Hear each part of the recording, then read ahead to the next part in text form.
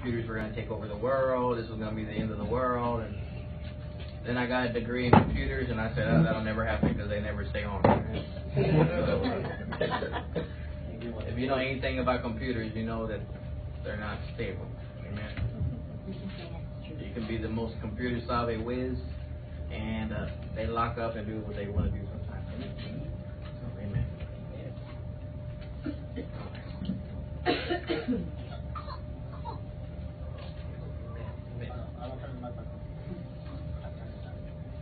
Amen.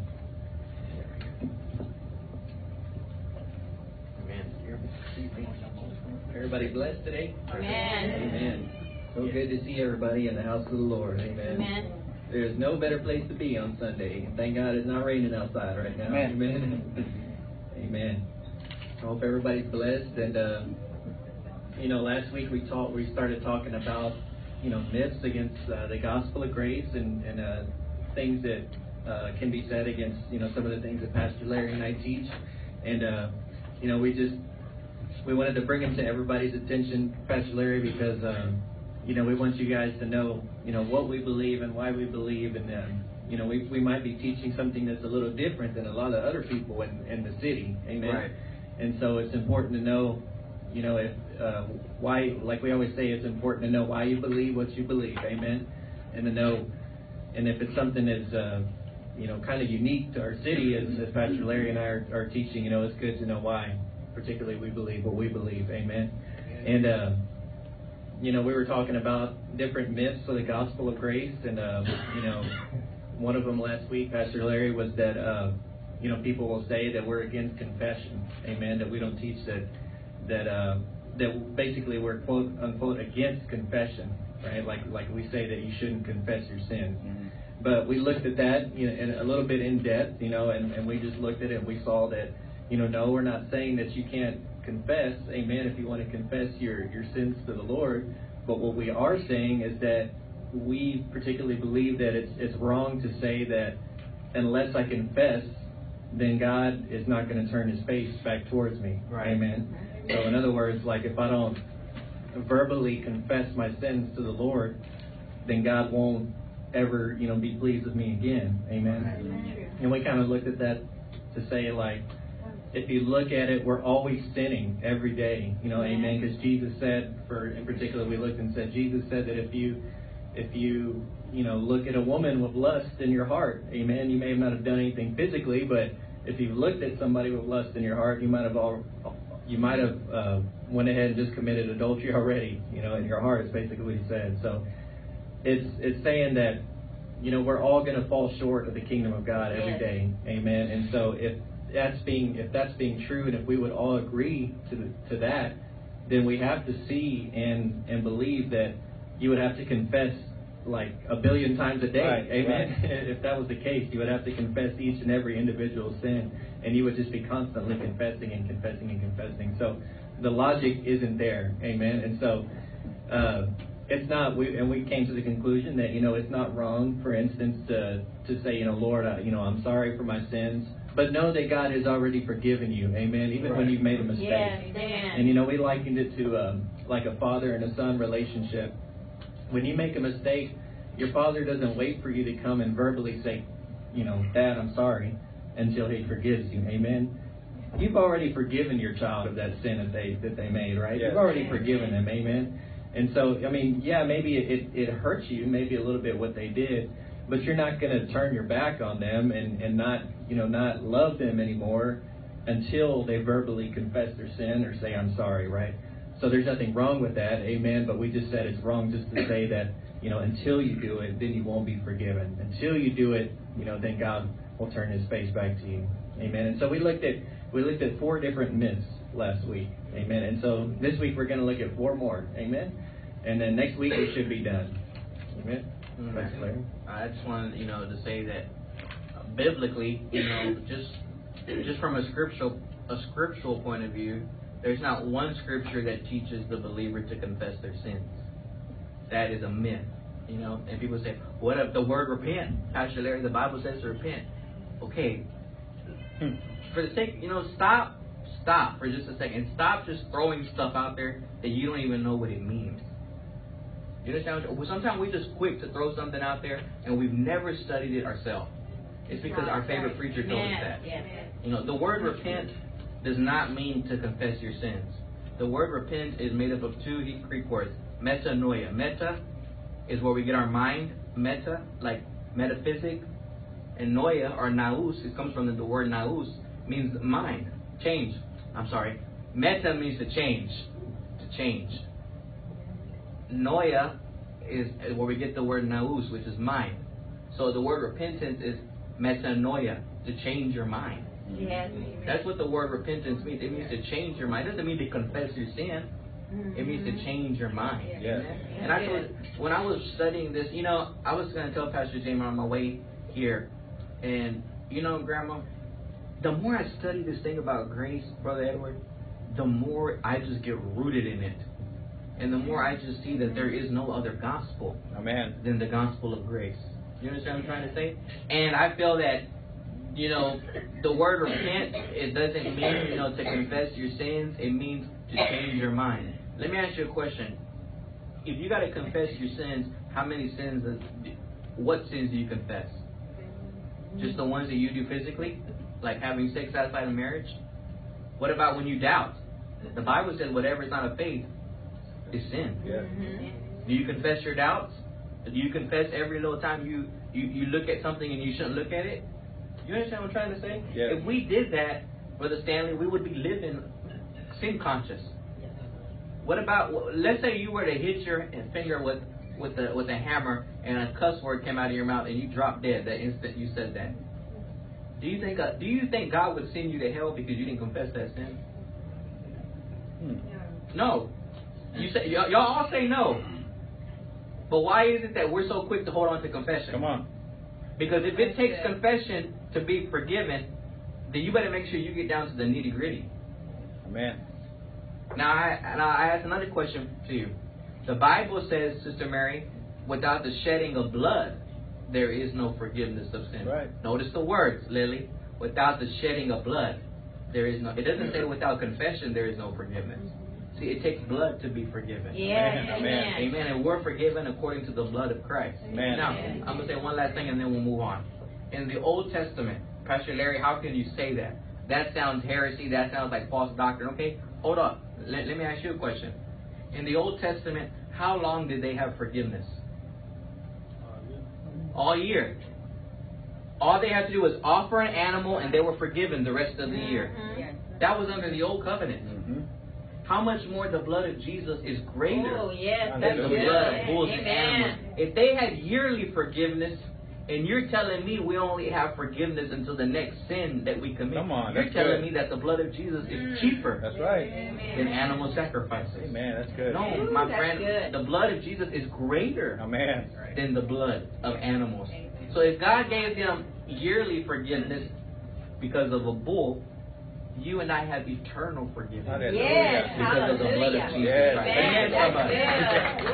And so just remember that. And you know what? I love what you said, Pastor Jamey. I'm not saying that you can't ask God to forgive you. I'm not saying that. Or you can't be transparent with the Lord. I'm not saying that. What I'm saying is that the moment you think that Jesus is like when you go to the casino and you pop in your forgiveness and pull down the handle, and he shoots out the coins of forgiveness. It doesn't work that way. You understand what I'm saying? That's the way we are. That's our Christianity. Jesus is a lotto machine. Even when it comes to offering, give the 10%, pull the handle, and he shoots out a blessing. That's ridiculous. My father loved me. My father is not alive. I'm going to use my father again. My mother and my father did a lot of things in their life that I'm not proud to say. I would be ashamed to say some of the things that they've done. But you know what, Mary? My parents are not even alive. But in my heart, Mary, if they were here, I've already forgiven them. Amen. Even though they've never asked me. Yes. You understand what I'm saying? Yes. Amen. How much more if I would do that for my parents, and I'm a natural man, how much more our Heavenly Father that loves us would say, you know what, I have already forgiven you before you ever asked me. Amen. And when you know that God's forgiven you, the Bible says this, to him that knows that they're forgiven much will love much. Amen. Yes. When you know you're forgiven for your life, you'll love him with everything in your heart. Amen. And the freedom of God's grace. I believe that's what true forgiveness is. You know, like when you truly experience that true forgiveness from the Lord, you know, like you said, it leads you to want to go out there and love more. That's right. Amen. But if you're walking around with this constant, you know, mindset that, you know, every time I trip and fall, God is turning his back on me. Yeah. You know, you can't be an effective Christian, you know, when you're living like that, because you have this rain cloud following you everywhere, you know, every time you make a mistake. But the proper way to do it is, hey, we're all going to make mistakes, right? How many of y'all make mistakes in this room? Amen. And when you make mistakes, the best thing to do is just say, God, you know, I messed up, but I know that you've already forgiven me. Amen. I know that you Amen. still love me. I know that you said that you would be with me even until the end of the world. Amen. Amen. He'll never leave you or forsake you, right? Right. He didn't say if you mess up, then I'll leave you. He said, I'll never leave you or forsake you. Right. Amen. And so when we confess that and believe that, amen, you're able to love much. Amen. Amen. You're able to be a more effective Christian. Good. Amen. That's So a good I just word. wanted to throw that Hallelujah. in too. People say, how do you and Jamey do it? We just go back and forth. We don't even think about it. Amen. Amen. So is everybody good? Amen. Y'all good? Y'all good out there? Amen. So I guess, yeah, go ahead. I guess. Okay, so we're going to continue. Amen. We're going to do a few more myths today. So the title of our series has been Myths About the Gospel of Grace. Amen. These are not everything that people disagree with us about. Let me tell you something. We're not saying that we disagree. A lot of people don't disagree with us. They misunderstand what we believe. Amen. There's a difference. It's not that they disagree with us. It's that they don't understand. You know, when we say things like, we don't believe in tithe, they automatically, oh, well, y'all don't believe in giving. No, we never said that. You understand what I'm talking about? You don't have to confess your sins. So I can sin and do whatever I want. We didn't say that either. You see, don't get the cart before the horse. Yes. Listen to everything that's being said. Amen? So that's why we're doing this series, is just to clear up some of the things that we believe. Now, myth 5 that we're doing today, we did 1 through 4 last week, correct? Yeah. Now we're doing 5 through 8 today. Number 5, the myth is God is not grieved by our sin.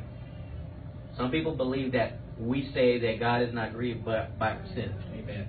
Amen. So it's like saying, okay, well, you know, you guys are saying that we're forgiven and all this and that. Well, they would turn around and ask, you know, well, does God care when we sin then? Are you saying that God does not care when we sin? Or that God is not grieved by when we sin? And just like what Pastor Larry just got through saying. Okay, so you're saying that God just doesn't care when we sin. You know, well, like he said, slow down. You know, let me elaborate a little bit. But, you know, I believe that God is grieved when we sin. Yes, he is. Amen. So let's say, you know, we all believe we're forgiven, we're saved by grace, and all that, and then we make a mistake, like I said. I believe that God is grieved by that. Amen. Just like when your son or daughter makes a mistake. It hurts you to a certain extent, right? When they do something you wouldn't want them to do, right? It pricks your heart a little bit. But let me ask you a question: Are you going to just turn your face to that child when they make a mistake? No. Well, if you're a good parent, you wouldn't. Amen. So if you're a good parent, you wouldn't just turn your face to that child. It hurts you, but that doesn't mean that you just cut that relationship off completely, right? And you want them to do better. Because they're your son, because they're your daughter, right? That you want them to do better, to live up to your last name, and to, you know, to just be the person that you raised them to be, right, Brother Tim? But it still doesn't take away from the fact that it hurts you a little bit, right? And I believe that way is the same way with God. Amen. Whenever we sin, Pastor Larry, I think that it grieves God. You know, it grieves God to a certain extent, to where He doesn't want that for us, because He wants us to live His best life. Amen. It's like Pastor Joel says it, your best life now, right? God wants you to live your best life now. And, you know, I believe that when you're living, you know, in sin, or when you're constantly making mistakes, that's not God's best for your life. Amen. And I believe that it hurts God. Amen. He wants you to live up to that name. Amen. Because when you were born again, church, if you don't know it, you took on God's last name. Amen. Yes. The Bible says that you transferred from a servant into a son. So you're family now. You're no longer a servant working for God to obtain favor from God. You're in His family now. So now you're blessed because you're in the family. Amen. You have a place at the table because you're in the family. Amen. Servants, slaves don't have that. That's right. Servants and slaves, they work, and maybe there'll be a place at the table, but it doesn't matter. Maybe there will, maybe there won't be. But a son, a daughter will have a place at the table no matter what. Amen. Because they're children, right? Amen. Same way with God, church. We have a place at the table. Amen.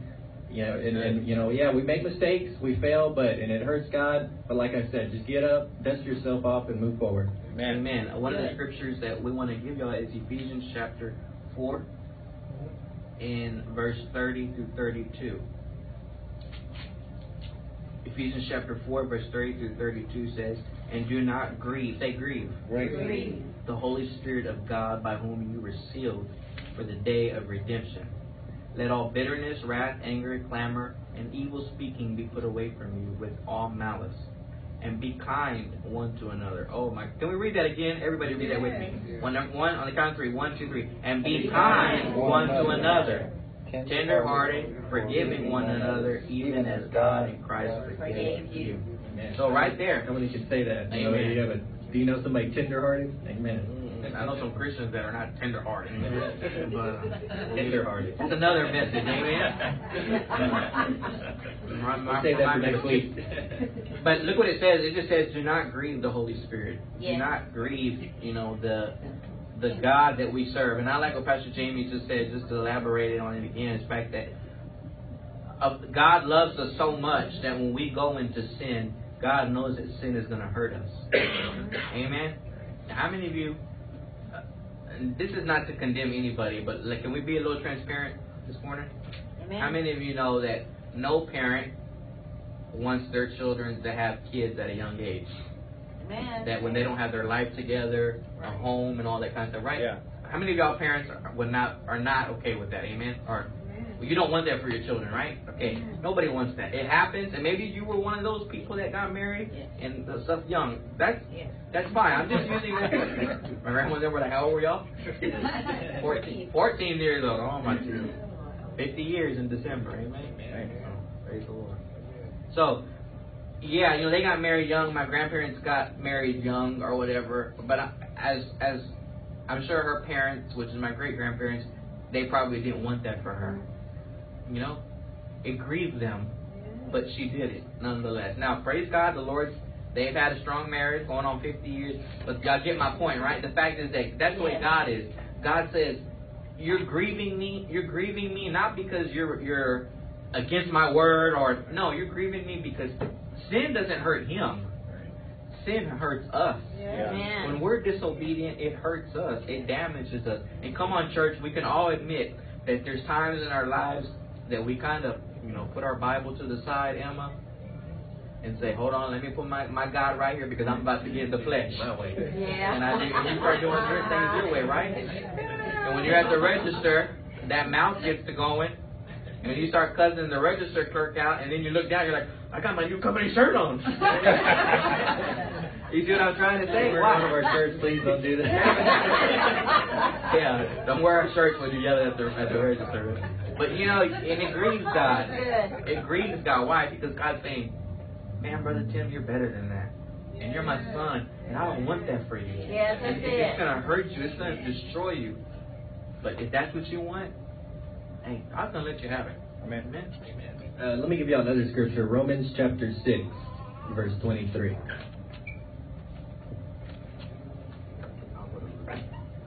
Romans chapter 6, verse 23. Amen. It says, "For the wages of sin is death, That's it. but the gift of God is eternal life in Christ Jesus our Lord." Amen. So, if you read the epistles real closely, like Romans, Galatians, Ephesians, what you hear Paul saying is that you're a child of God. Amen. You're born again. You're saved. You're in God's family. And then always, usually towards the end of his letters, he always starts changing his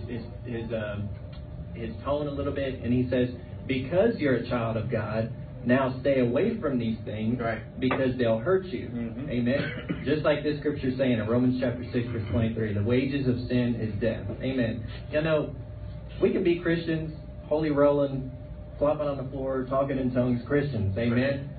But it doesn't matter. If we sin, there's consequences to that. Yes. Amen. That's The right. wages of sin is That's death. right. Amen. Appreciate Amen. that. And I say that because I've known Christians, Brother Tim, that have that have been in predicaments and situations where, they begin partaking in certain things that they shouldn't be partaking in, Brother Edward, and they think that, well, I'll be fine, or, or they'll have this mindset, well, I can handle it, or something like that. Mhm. But let me tell you, you can't, amen, because the wages of sin is death, and it'll eat at you, amen, and I always see them deteriorating and just eventually, just not even coming to church anymore, amen. Why? Because the wages of sin is death, amen, and it'll cause death to come in your life, whether you're born again, Christian, saved or not, amen.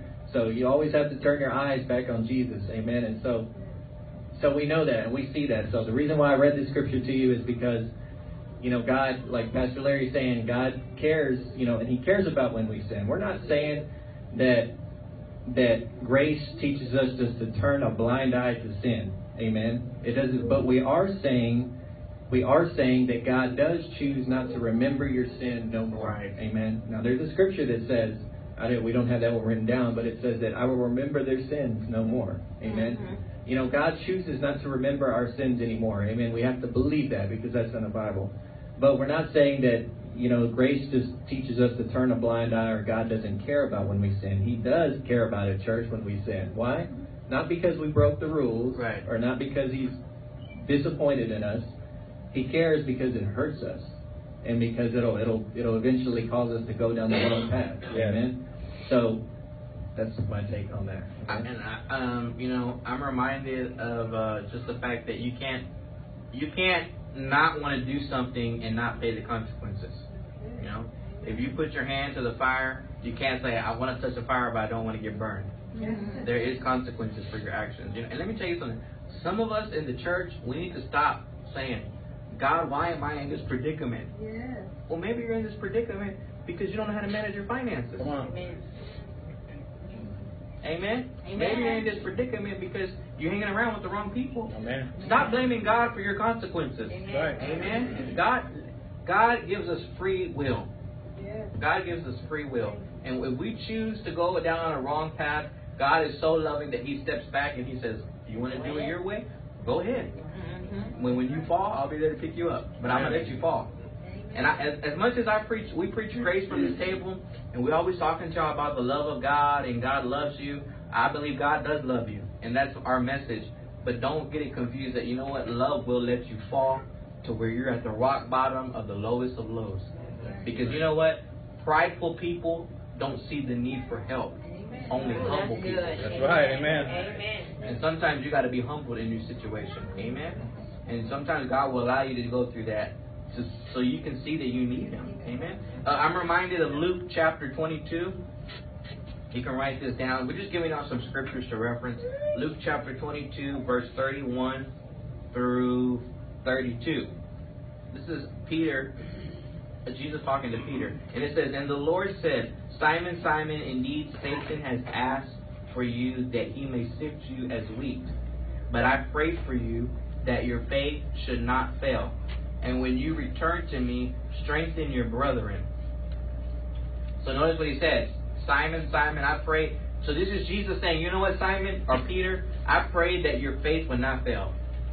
But how many of y'all know Peter failed and he denied the Lord? So did Jesus protect them from the consequences? No. Jesus allowed Peter to go through the consequences. But at the end of all things, the Bible says that Peter was restored. God restored him. God allowed him to be restored. Back, is there music on or something? God allowed him to be restored. And I think that that's one of the things that we can't forget is the fact that even though he failed, God allowed him to fail, but God restored him. So. And also, Pastor Larry, you can, for another example, we don't have a scripture, but you can think about how Adam and Eve fell. Adam and Eve fell in the garden, but really didn't turn his back on them either. No. Amen. So that's just another quick example. Amen. And I wanted to share. I always think like when I hear somebody say like well, you and Pastor Larry are teaching that we can do whatever we want, or or they say, oh, so you're saying we can do whatever we want, we can sin however we want. What I hear is like, oh, so you're saying we can touch the hot stove then? Amen. Right. It's like it doesn't make sense. It's like, well, you touch the hot stove, but what's going to happen if you touch the hot stove? You're going to get burned. Amen. It's just, if you partake in that stuff, you're going to get burned. Amen. If you dabble in that stuff, you're going to get burned. Amen. And that's not God's best for your life. Amen, somebody. Amen. Do y'all understand that? Y'all understand? Okay. Unplug the HDMI on the computer. On the computer on the top right side. Right side. He has one on the right side. Take it off. All right. We really don't need that. We don't need it really. Amen. So, okay. So that's myth, the myth number 5. Amen. Oh, and I just want to say that the whole point of the grieve not is because we just want to let y'all know that we're just saying that God is grieved, but we don't agree to the extent that people would say God is grieved, therefore God is in a swivel chair, and he turns around and he says, Emma, did you repent? Okay, you asked me to forgive you. Okay, I'll turn back around. No, God doesn't do that. God's always facing us. Even when we're in our failure, Amen. God is still there. Yes. Amen. The next myth is myth 6, and it says that we believe basically that they would say that we're against the law. Against the law. And let me say this to you. We are for the law. We are for the law, but for the reason that it was actually given. Now, we say things like, we're not under the 10 Commandments. Y'all hear that? Y'all hear us say that? We're not under the 10 Commandments. We're not under the law. We're free from the law. And people freak out. And they say, well, y'all are against the law. You're saying that we're not under the 10 Commandments, so you're not for the 10 Commandments. No, we're not saying that. We have to back up. But sometimes before you just jump the gun, you have to think about what you're saying. I am not against the 10 Commandments. I am for the 10 Commandments for the reason that God gave the 10 Commandments. Are y'all with me? Yes. And listen to me. God never gave the 10 Commandments so that you could be obedient and earn righteousness. That's it. Amen. Are y'all with me? Amen. And that's the thing that we have to remember, is that we are not against the law. We are for the law for the reason God gave the law. Amen. Amen. So, show me, just show me a scripture where it says that the law is our standard, for a Christian standard to live. Amen. Right. Where is that in the Word? It's nowhere in the Word. There's not one scripture that says that the law, the Mosaic law is what we're talking about, church. The Mosaic law, the 10 Commandments, is so that you can live by them and be holy. There's not one scripture in that. But there is a scripture we'll find out that says that the law was not to keep us from sinning. The law was actually to get us to sin. Amen. It was to entice sin inside of us. Amen. I want y'all to turn to Romans chapter 3. Romans chapter 3, verse 19 through 20. It says, now we know that whatever the law says, it says to those who are under the law, that every mouth may become guilty before God.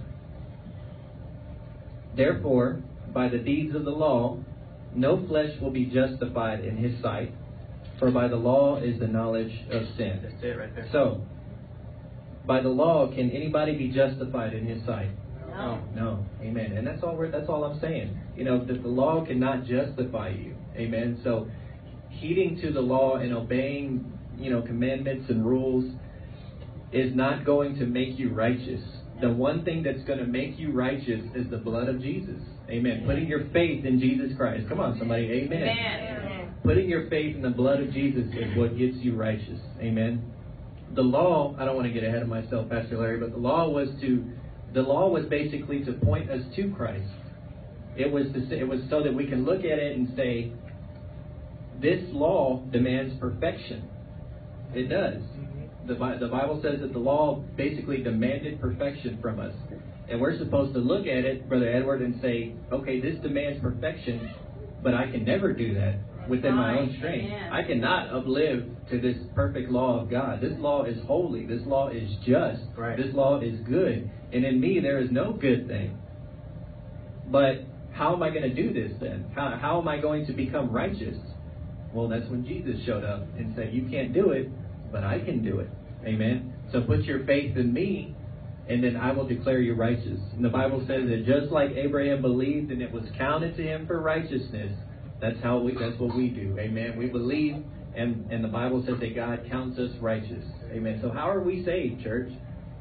Believing in Jesus Christ, putting your faith in the blood of Jesus Christ. Amen. Amen. I just want to show, this is something that I taught on Thursday night, but if you go back a page in Romans chapter 2. Romans chapter 2. I just lost it. Hold on. Romans 2. What was that scripture you said, Jamey? That was Romans 3, verse 19 through 20.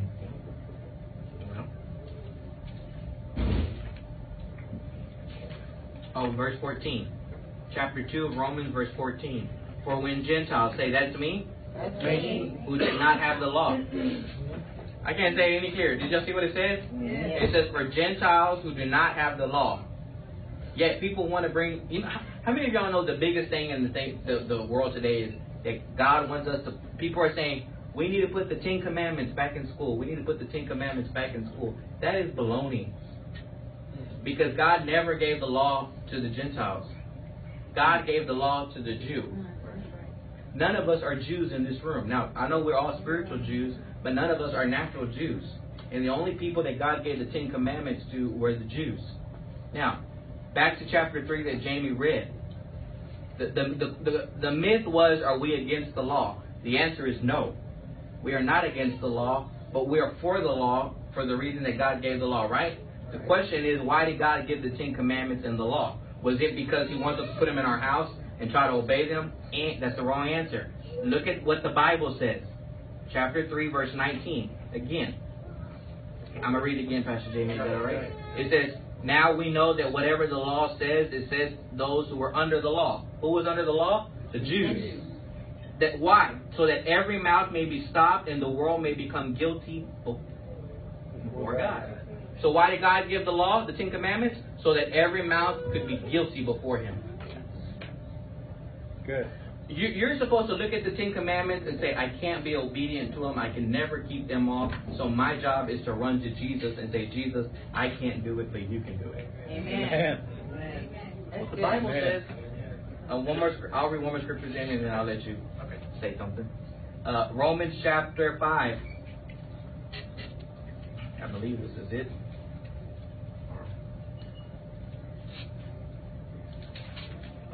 I'm using a different Bible, so y'all bear with me. Romans chapter 5, verse 20.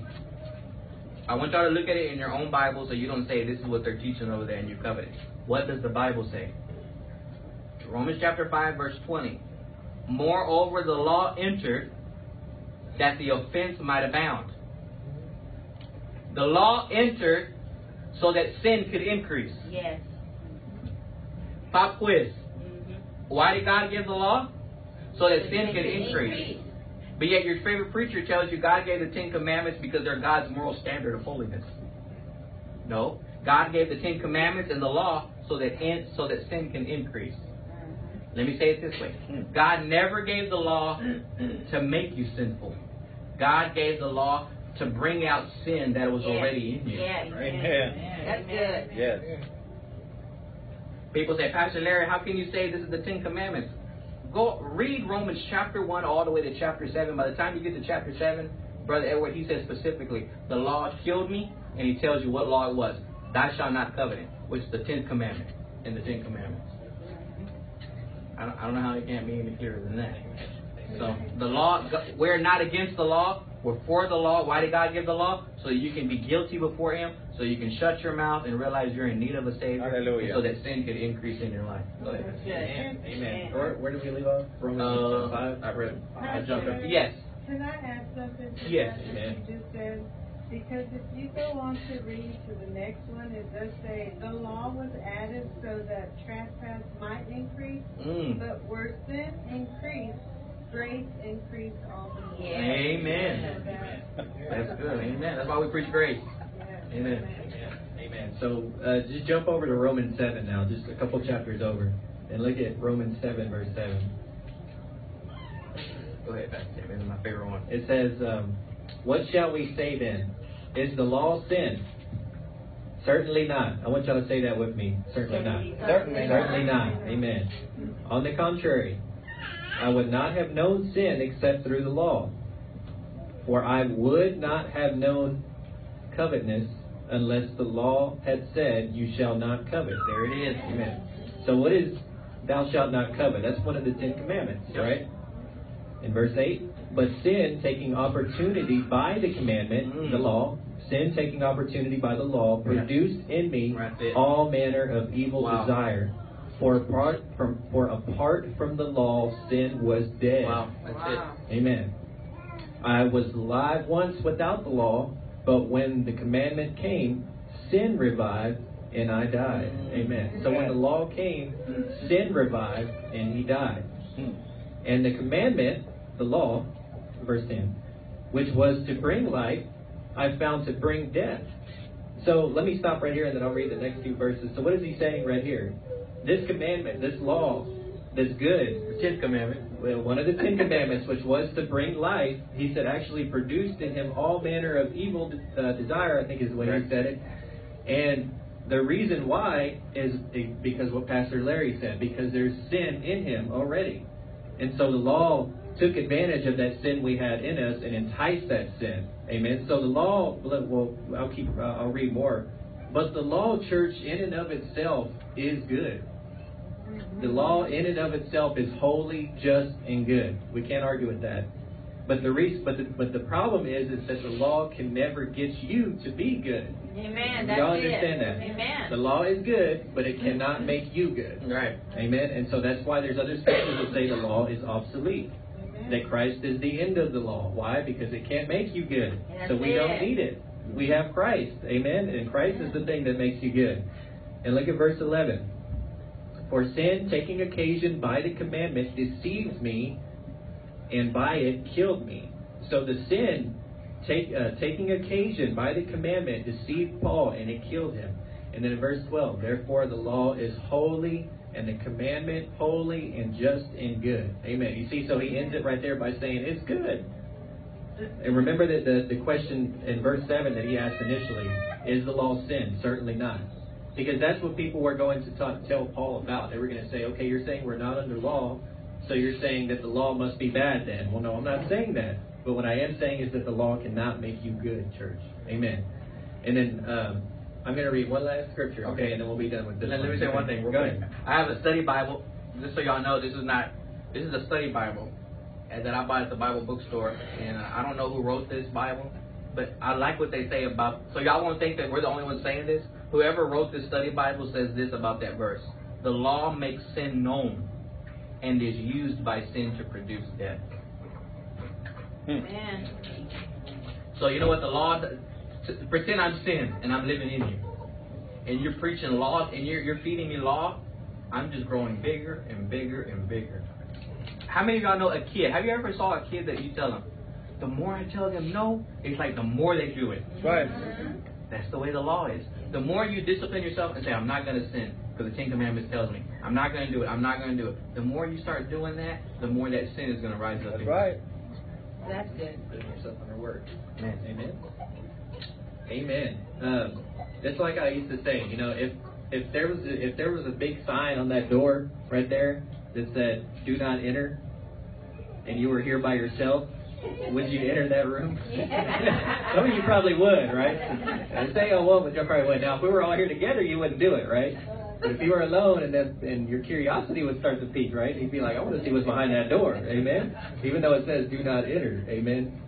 That's what Paul is saying that the law does. Amen? It puts before you saying, do not, thou shalt not, thou shalt not, thou shalt not.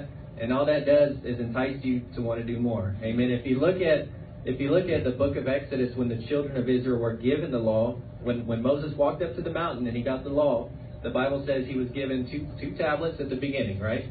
When he came down, immediately after the law was given, Moses came down and they were already sinning. They had built a golden calf. Right. Amen. So immediately after they put themselves under law, they're already finding out that they can't do it. They're already breaking the first commandment, have no other gods before me. And that's why Moses smashed the commandments and went up and got 2 more. Amen. And the Bible says that 3,000 people died. Amen. So the law brings about death. Amen. But, I just want to say this. How many of y'all know this? How many of you have been in... I came out of hardcore Pentecost. I mean, they preached hellfire to us. And, I came out of the church where women had buns on the back of their head and dresses. And the thing is that I was taught this. Love not the world, neither the things that are in the world. If any man love the world, the love of the Father is not in him. Right. Hallelujah. Amen. Stop going to the bars. Stop going to the Pan American, and stop listening to cumbias. And how many of y'all were taught that or got that impression in church?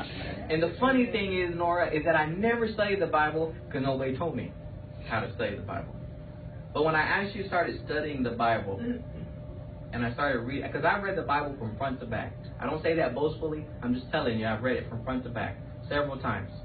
And one of the things that I realized, Omar, is that when Jesus said, love not the world, he wasn't even talking about the bars and the drinking. Because you would find Jesus at those places, reaching the lost. What does it mean to love not the world? Well, if you study the word world there, it means that world system, that religious system. So you know what God is actually saying in a sense? He's saying, don't love religion. For if any man loves the religion, they can't love the Father. Amen. See, he's trying to pull the Jews out of Judaism. We think, we always trying to stay away from the sinners.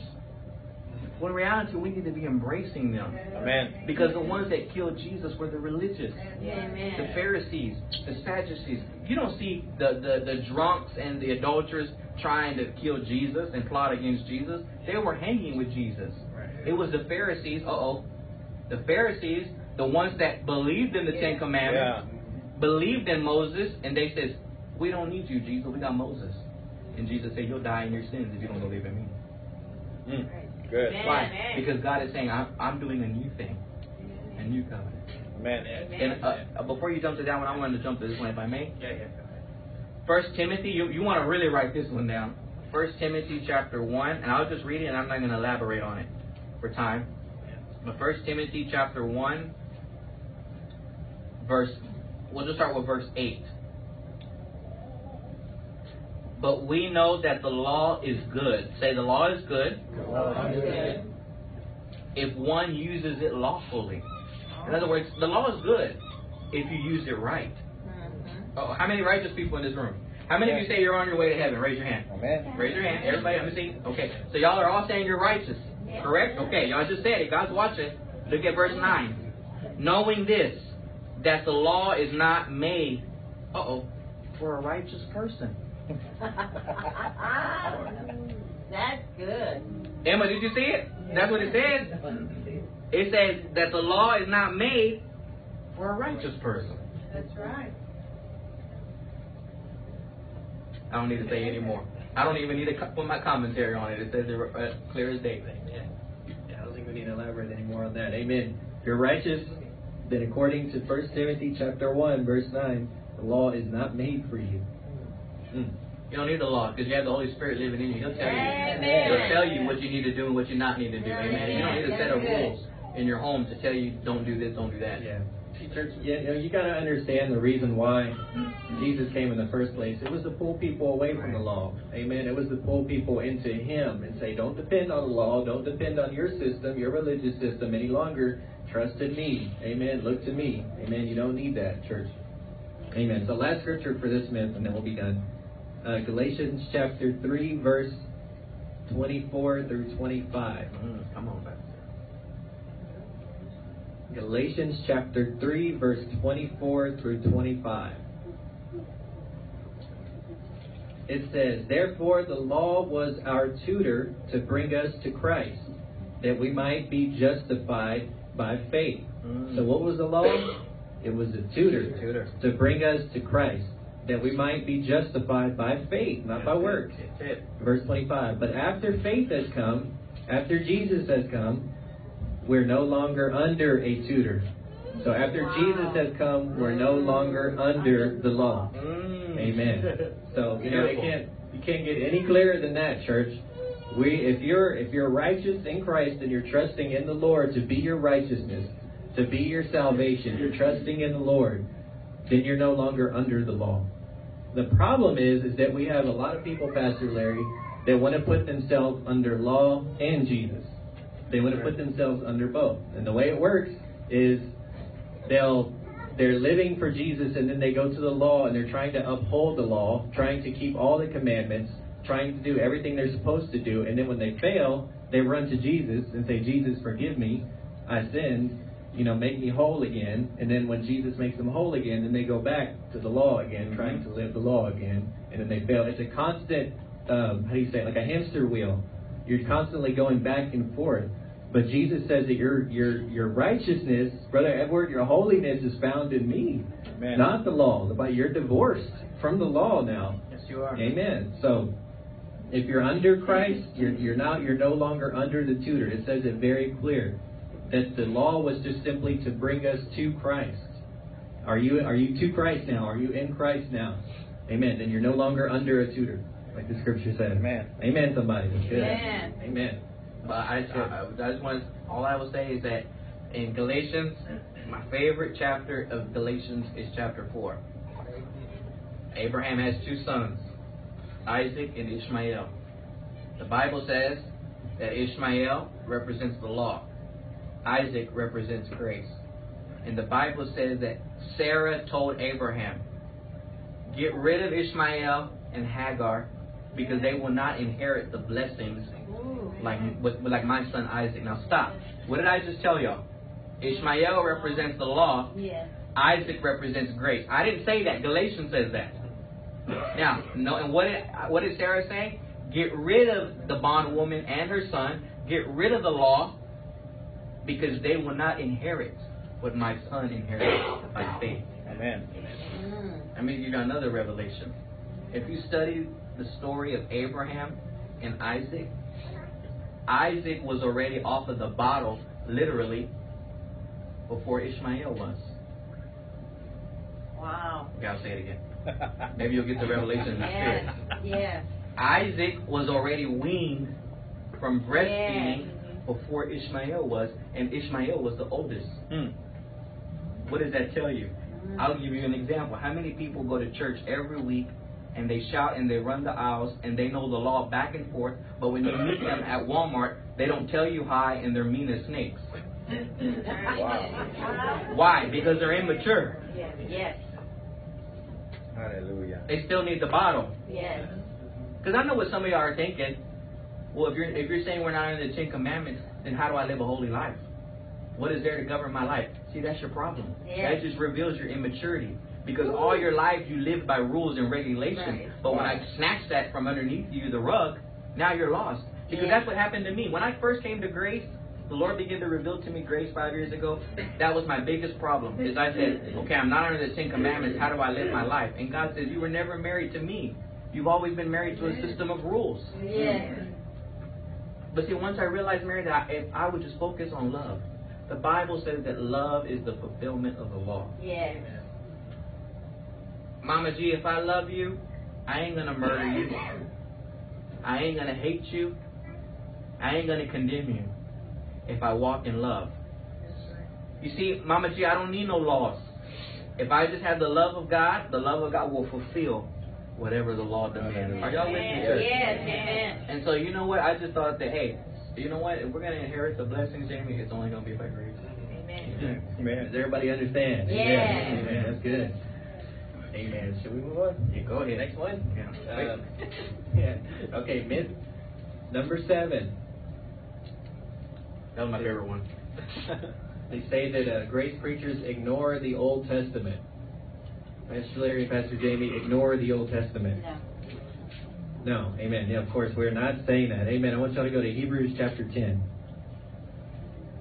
Now, the reason why this is said is because, we teach that, Pastor Larry, that we're We're under a new covenant, right? We're under a new system of doing things, right? Amen. And that the old has passed away. And like I said a minute ago, that the law, Brother Edward, is obsolete, church. And so, people will look at that and say, okay, well, you're saying that we should just ignore the Old Testament then, or that the Old Testament doesn't matter. Amen. And are we saying that? No, church, we're not. Look at Hebrews chapter 10, verse 1.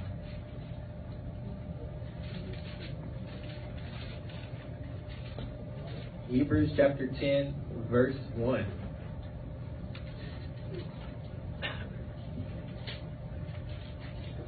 Amen. It says, for the law having a shadow of the good things to come, and not the very image of the things.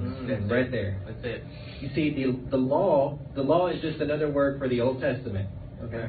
Grace is just another word for the New Testament. Right. Law and grace, Old Testament, New Testament.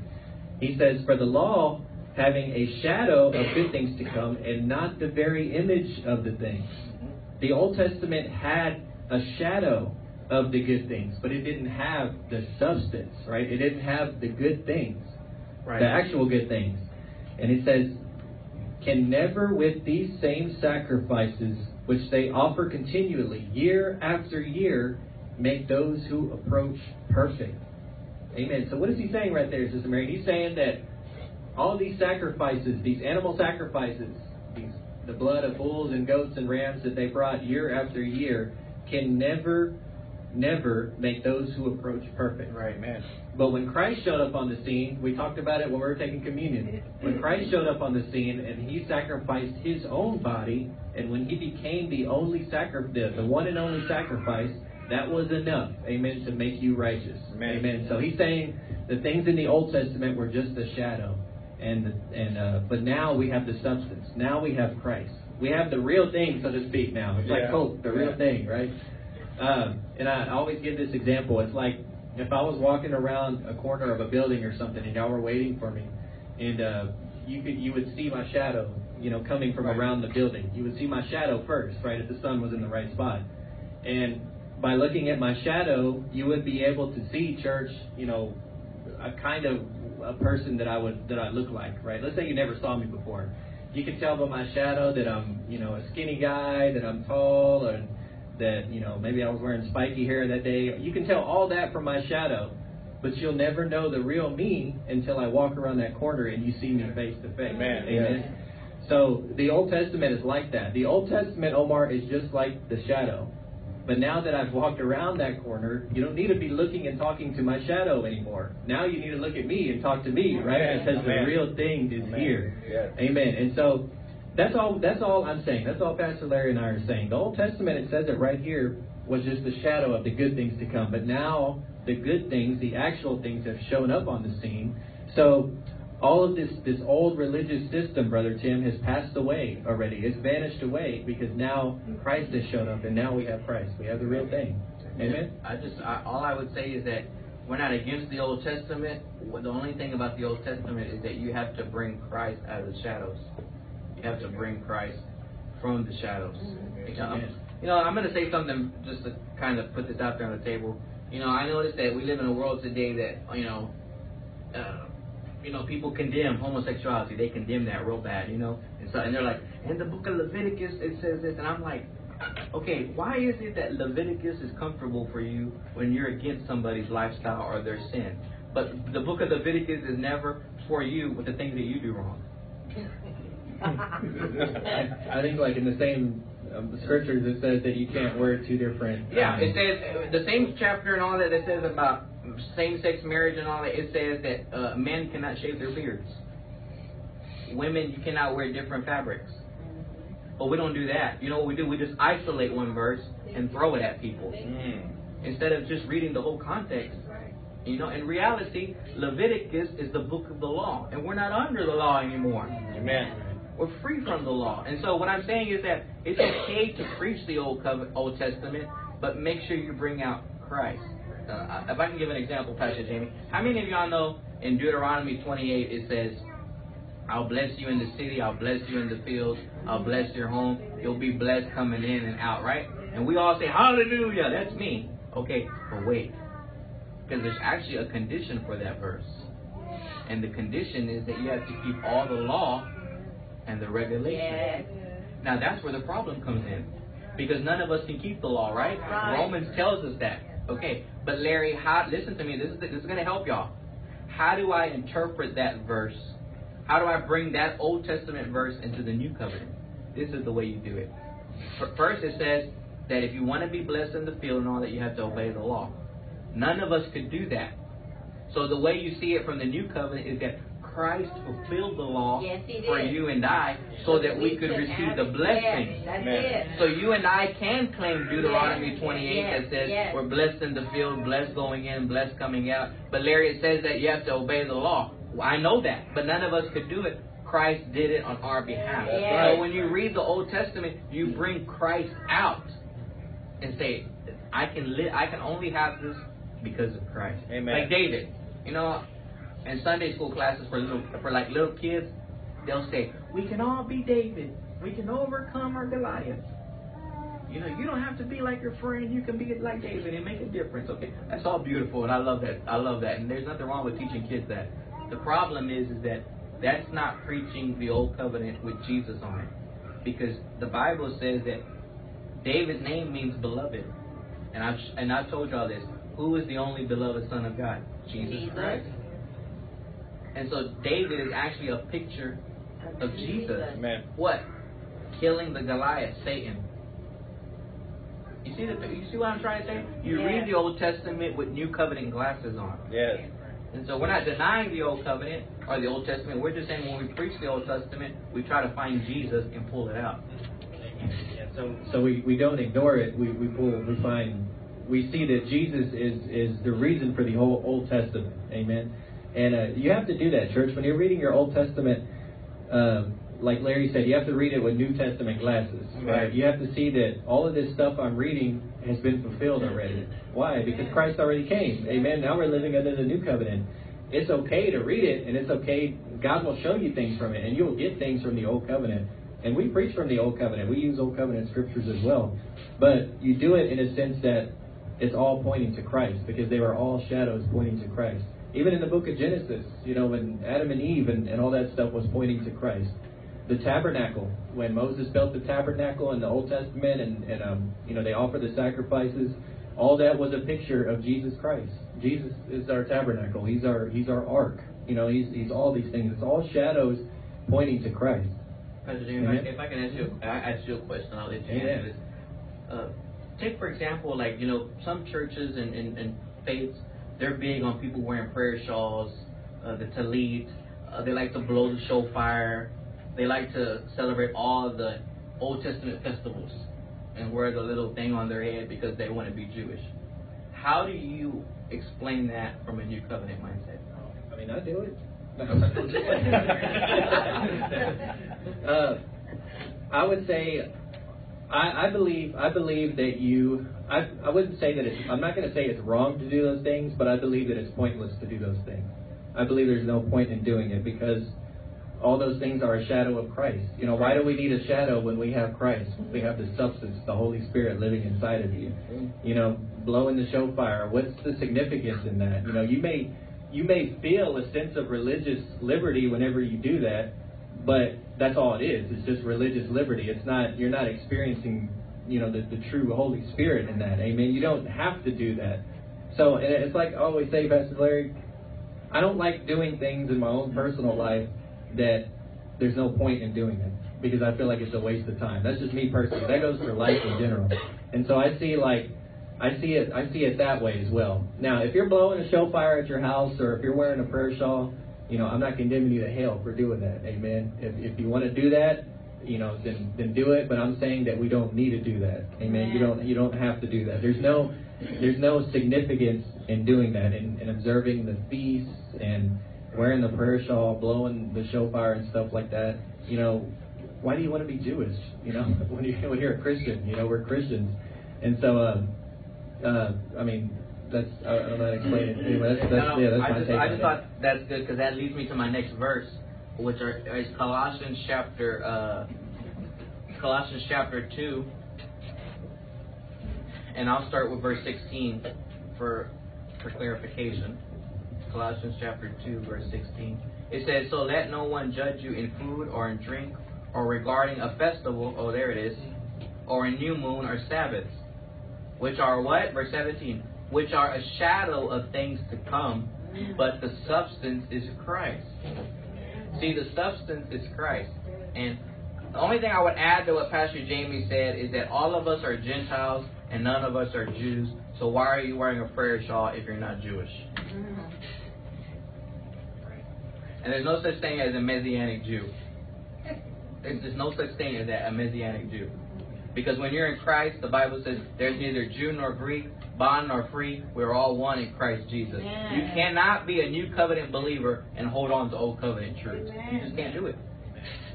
If y'all want to write this down, I put it like this. I wrote it down. The Old Testament is Christ concealed, and the New Testament is Christ revealed. Amen. So the Old Testament is Christ concealed. The New Testament is Christ revealed. Yeah. So in the Old Testament, it's almost as like Christ is hiding in a sense. You know, he hasn't been revealed yet. But the Bible says that at the right time, Jesus was born of a woman, born under the law, showed up on the scene, and to do what? To save us from our sins, right? To die for us. And so in the New Testament, he's now revealed to us. Amen. Amen. So, let me move along, Pastor Larry. One more scripture, Luke 24, verse 27. Amen. I hope you are getting something out of this. Amen. Luke 24, verse 27. It says, this is after Jesus resurrected, and he says, and beginning at Moses and all the prophets, he expounded to them in all the scriptures the things concerning himself. So beginning at Moses, beginning at the prophets, so he expounded in the scriptures things concerning himself. So Jesus opened up the scriptures to the apostles, and he did what? He showed them scriptures concerning himself. Amen. So that's just proof right there that, you know, it shows that all of the Old Testament scriptures point to Jesus. Amen. Jesus didn't open up the Bible that you have in your hand. They didn't have no New Testament. You know, they didn't have that. It wasn't even written yet. All they had was the Old Testament. All the Moses, they had the prophets, the minor prophets, and all that stuff. And so Jesus opened up those things, and he revealed himself to them. So he was opening the eyes of the apostles. He was saying, you know, look at all these scriptures. All of these point to me. Look at David. That points to me. Look at the tabernacle. That points to me. He's opening the scriptures and expounding things concerning himself. Okay, so all that, just to say, you know, that the Old Testament is just a picture of Jesus Christ. That's all it is. It's just a story that points to Jesus Christ, saying that Christ is fixing to come. He's going to come, and he's going to save you from your sins. Amen. Amen. Amen. If you just example, like how many of y'all were here one Sunday when I did Adam's lineage? Remember we went through Adam gave birth to Seth and all that. I mean Adam, and if you go from Adam all the way to Noah and look up each of their names in the Bible dictionary, it tells you that Jesus came down because man was sorrow and he gave his life as the ultimate sacrifice. But you would never know that because you know what a lot of us do? So and so begot so and so. Oh, that's not important. And really, there's a hidden message there.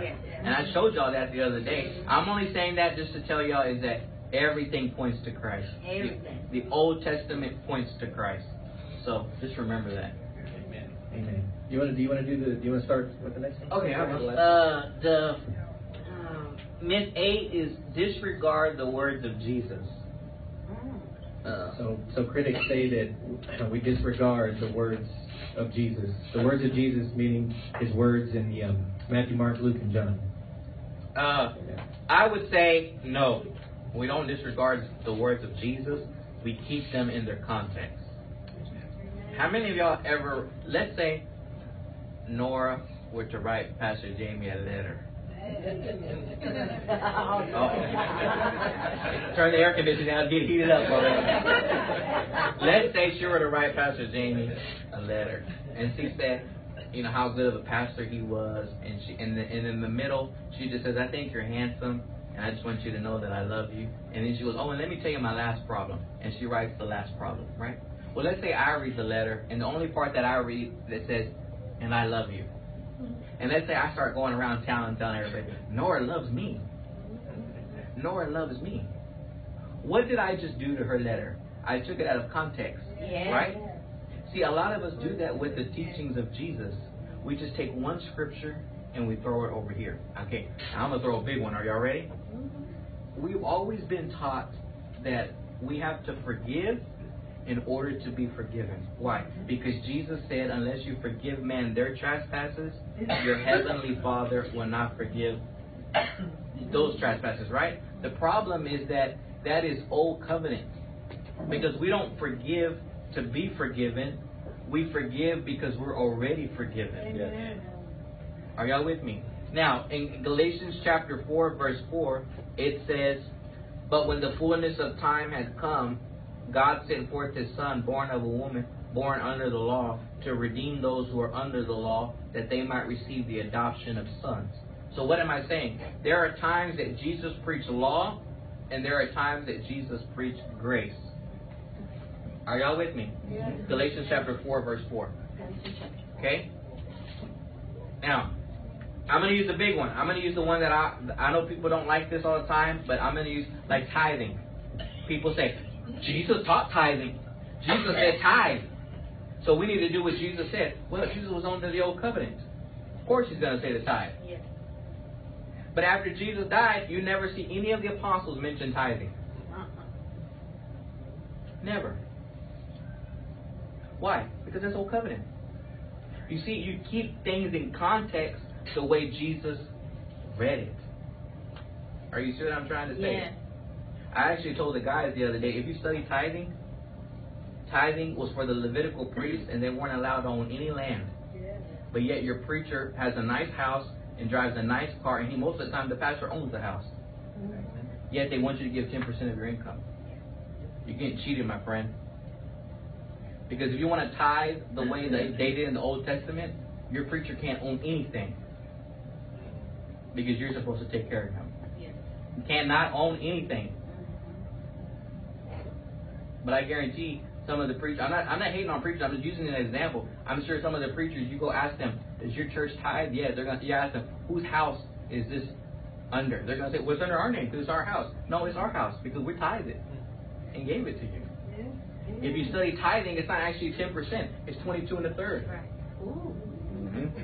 So y'all are all not giving a tithe right. And the problem is, and let me tell you, and I told the guy, because we have men's Bible studies on Tuesday nights, and I'm trying to teach the men to read the Bible and study their own. I told the men this. One of the biggest problems I see in the church, Mary, is a lot of people in the church, they don't know the Old Testament. You only know your Bible stories like David, Goliath, and all that, but you don't know anything about how the tabernacle was made, what all it required, what were the laws that governed that tabernacle. Since we don't know those things, that's why when it comes to tithing, we just say, well, the preacher said, well, a man robbed God, yet you robbed me in tithes and offerings. Okay, yes, the Bible says, well, a man robbed God, yet you robbed me in tithes and offering. But I encourage you to go back to chapter 2, and he says, to the priest of Israel. It was for them. It was for Israel. Mm-hmm. We're all Gentiles. Mm-hmm. And the Bible says, Paul says what? Give freely. Give cheerfully. Yes. Yes. From a loving heart. Yes. From a heart full Yes. of compassion. Yes. You know, I remember when we started this church, and there were some people that knew that we didn't believe in tithing, and they told me straight out, how are you and Pastor Jamey going to make it? Y'all don't believe in tithing. You think your church is going to give? And I told the pastor, I said, Pastor, I love this pastor. He's a very good man. I said, Pastor, look. I said, I know we don't agree on this topic, Pastor. I said, but let me tell you something. I really believe, and I could be wrong. We didn't have the church at the time. I said, but I could be wrong, but I really believe that if I just teach the people that, look, we got to pay the light bill. We got to pay the water bill. We got things that we need to do in order to run. And you know what? We have never lacked when it comes in this offering. Amen. Because y'all always give faithfully to this church. And there's churches that are always beating the people. You need a tithe, you need a tithe, you need to give, you need to give. And you know what? I've never told y'all that. Pastor Jamey has never said that. We've always said what? Here's the offering box, just give it. Amen. And y'all give. Amen. And so we just need to quit reading things from the Old Testament without understanding it through the New Testament. So there are some things that Jesus said, But remember, look what the scripture says. Jesus was born under the law to redeem those who were under the law. And I'm only using tithing as an example. Right. Yeah. Have you ever been in a service where they pass around the collection plate like 3 times? Amen. We need a big offering, right? Amen. So give y'all 10, all right? Church building fund. Building fund, they never build a building, amen? Amen. The building fund, you never see a building. Or the AC fund, you never see a new AC. So like what we're trying to say with this one is that, you know, Jesus would say he would say things to certain people in the in the Gospels, but then it would seem like it would almost seem like he's contradicting himself in other scriptures. Because think about this, church. Think about what came to my mind was think about the rich young ruler. Y'all know that story, where the rich young ruler came to Jesus and said, "What must I do to inherit eternal life?" And Jesus, what did Jesus tell him? But he said, "Just believe on me." No, he didn't say that. He said, "Keep the commandments." Keep the commandments. He said, "You know the commandments: don't steal, don't kill." And then I won't go into any more of the story than that, because the rich young ruler said that he already keeps all these things, and then Jesus said, "You still lack one thing. Go and give everything you own, sell it to the poor, and then follow me." And the rich young ruler went away sorrowfully, the Bible says, because he couldn't do it. So he actually wasn't keeping the first commandment, which is love. Or is it first or second commandment? The first commandment. The first commandment. No other gods before me. He was making his money, his inheritance, his God. And so he can keep all the commandments, but in reality he really couldn't, because he couldn't keep the first, main, most important one, literally, which was to have no other God besides him. And so, okay, but anyways, so he told the rich young ruler to keep the commandments. But now I want you to think about the woman caught in adultery. Now, when the woman caught in adultery, Pastor Larry, came to Jesus, Jesus says, "Where are those that accuse you?" And she said, "There's none." He says, "Neither do I accuse you or condemn you. Go and sin no more." So he didn't look at her, Sister Mary, and say, "Keep the commandments. Keep the commandments, and that I won't condemn you. Keep the commandments, and you'll have eternal life." What did he do? He gave her grace. He gave her grace. He said, "You know, I'm not going to condemn you, and go and sin no more." Right. Y'all see the difference there? He approached it from 2 different angles. So the rich young ruler, he gave law to. But the woman caught in adultery, he gave grace to. Now, why did he do that? Because let me tell you something. If you're a person that believes that we still need the law after all that we've taught you, we need the law to have our standards in life, well, I'm going to give you law then. Yes. I'm going to give you the law. And I'm going to tell you, if you look at like I said at the beginning, if you look at a woman of lust, you've already committed adultery. So have you done that? Yes. Okay, well then you're not keeping the law. And the Bible says if you break one law, you're guilty of breaking the entire law. So you can't. So that's what I'm trying to say. You can't do it. You can't do it. There's not. You can't keep it no matter what. Amen. But if you're like the woman who was caught in adultery, who knew that she pretty much knew she needed Jesus and she needed him, well then God is going to give you grace. Amen. So you have to be a humble. You have to approach the Lord humbly and say, "I can't do it, Lord. You know, I need your grace to do it in this life, to make it in this life. I need you to make it in this life." Amen. Because if you come to God, Brother Edward, you know, boasting in your own self, boasting in your self-effort, then God is going to step back and let you try to live the law, and you're going to ultimately fail because you can't keep it. And he's going to let you fail until you keep coming back to him and saying, "Lord, I just can't do it. You know, I need you to do it through me." Amen.